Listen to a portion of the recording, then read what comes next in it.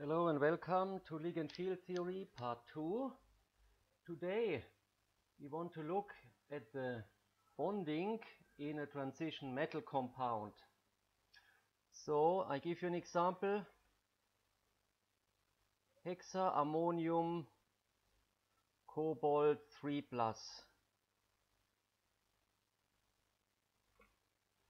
So in this compound we have 6 ammonia ligands surrounding the cobalt 3+ central metal. If we want to look at the bondings, our first task is to construct the group orbitals that come from the 6 ligands. Okay, last time we talked about group orbitals already. Now, what does this mean? The ammonia molecule has one lone pair electron. This lone pair electron is responsible for the bonding to the cobalt 3+. So we focus on this one orbital of ammonia. We don't care about the rest of the molecule of the ligand. So now we have to combine these 6 ligands together to 6 group orbitals.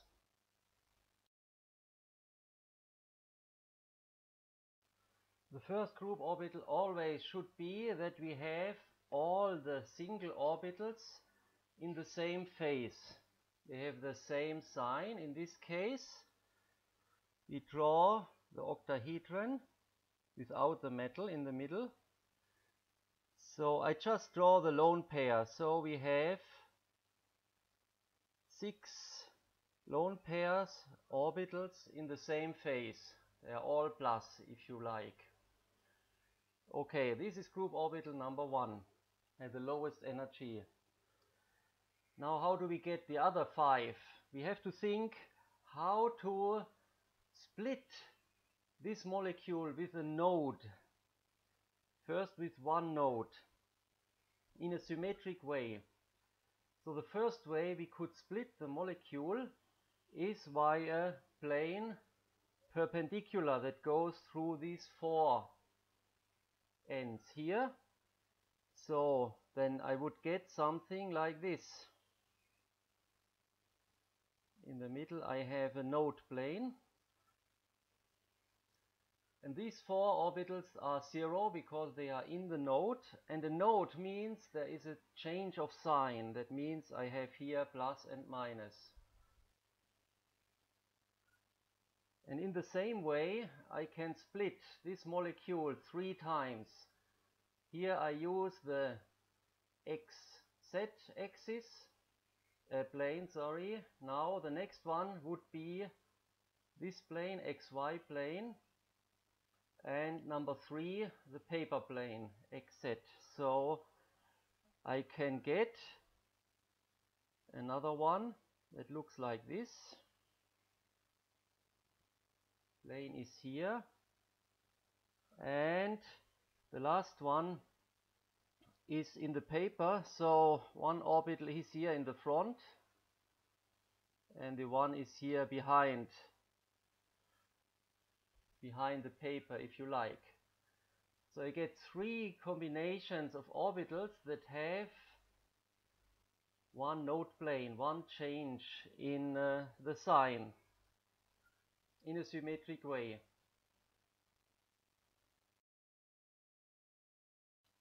Now I got 4 group orbitals and I am still missing 2. I have 6 single orbitals and I have to construct 6 group orbitals. Now the next step would be to find 2 node planes in this molecule. Now this is a little bit more difficult.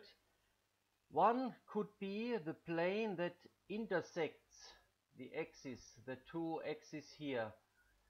So one node plane would be like this, and the second like this. So the 2 ligands on the z-axis are in the node plane, they disappear, and these 4 change their phase.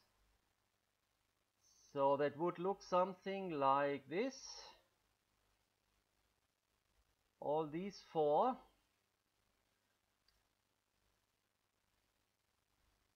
got different signs. I have 2 times from here to here and from here to here change in sign. 2 changes in sign. And the last one, number 6, is even more tricky. I can split the molecule like here and here, perpendicular to the z-axis. So that would give me something like this. I get one on the top, one on the bottom, and in the middle I get 4 small. So I have 2 changes in sign from here to here and from here to here, and this gives me my 6 group orbitals. After I have my 6 group orbitals of ammonia, the next point is how to combine it with the central metal orbitals. Now if you look at the pictures, we can already imagine which orbitals here fit with which there. The lowest one obviously has a total symmetric behavior that fits with the S from here.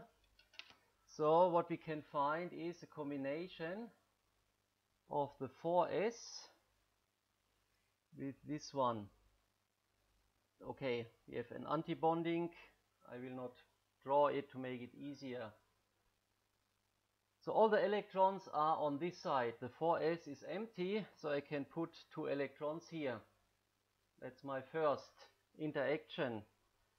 Now if you look at the group here with the 3 different combinations, plus minus, and plus minus, we can find that this combination fits together with these 3 here, with the p orbitals. The p orbital in the middle can overlap with these 2 outside in the perfect way. And these 3 have the same energy, these 3 have the same energy, so I can assume I get again 3 orbitals, again antibonding also, 3 molecular orbitals with the same energy. Again, all the electrons come from the ligand. In the 4p are no electrons in the cobalt, so again all the electrons coming from the ligand. Now the last 2 are most interesting, because now I have 2 nodes, and 2 nodes in the group orbitals fit with some d orbitals, sorry. If you look closely, then this group orbital will fit with the x square minus y square orbital. Okay, let me check here. So this orbital has also 2 node planes, so it will overlap with this one. And the z square orbital will fit with the other one, which has also 2 node planes. So if I put this one here in the middle, it will perfectly match the ligand orbitals. That means these 2 find a partner in the x square minus y square,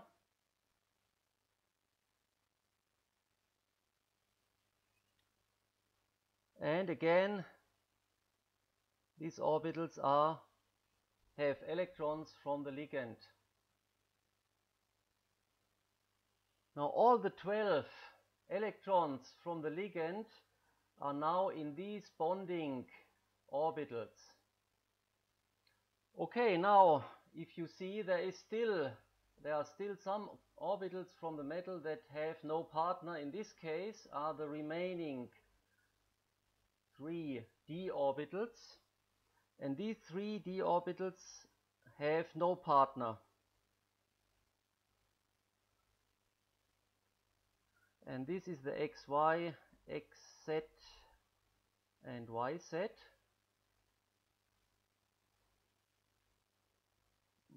Okay, and I have to draw here the antibonding case as well. Okay, now how many electrons coming from the cobalt 3 plus? When we check the periodic table, we find that cobalt 3 plus should have 6 d electrons. Now I have to fill these 3 orbitals with 6 electrons, and these coming from the metal, and they are non-bonding. So that's the whole MO diagram for the cobalt 3 plus with 6 ammonia. So the complete MO diagram for an Ml6 complex would look like this. On the left side we have the d electrons of the metal, the s electrons and the p electrons. S and p are empty. Only in the d block we have electrons from the metal. And on the right side we have 6 ligand group orbitals. We combine the orbitals of the 6 ligands around the center. We get 6 group orbitals, and all these are full of electrons. Means we have 12 electrons here. In the case of cobalt 3 plus, I have 6 electrons in the d level. Okay, again we have the combination with the s, 2 electrons. We have the combination with the p, so we have a set of 3 fitting together, also full of electrons from the ligands. And then 2 of the d orbitals fit together with the highest energy levels here that have 2 node planes. Again, electrons coming from the ligand. Now this part is especially interesting, and hopefully this will remind you on crystal field theory. These 3 orbitals from the metal are non-bonding. They have no partner on the ligand side. And the 6 electrons from the metal are going into these d orbitals. Sorry. So here are the d6 electrons. And this picture here, this should look familiar to you from the crystal field theory. Now we have again this octahedral splitting picture, 3/2. But now we have some more information. We know that these 2 are not just d orbitals, but they are anti-bonding. These orbitals are anti-bonding.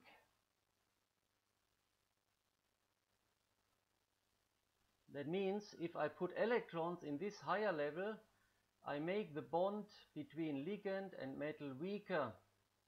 So the more electrons I put into this level, the weaker will be the bond between the metal and the ligands.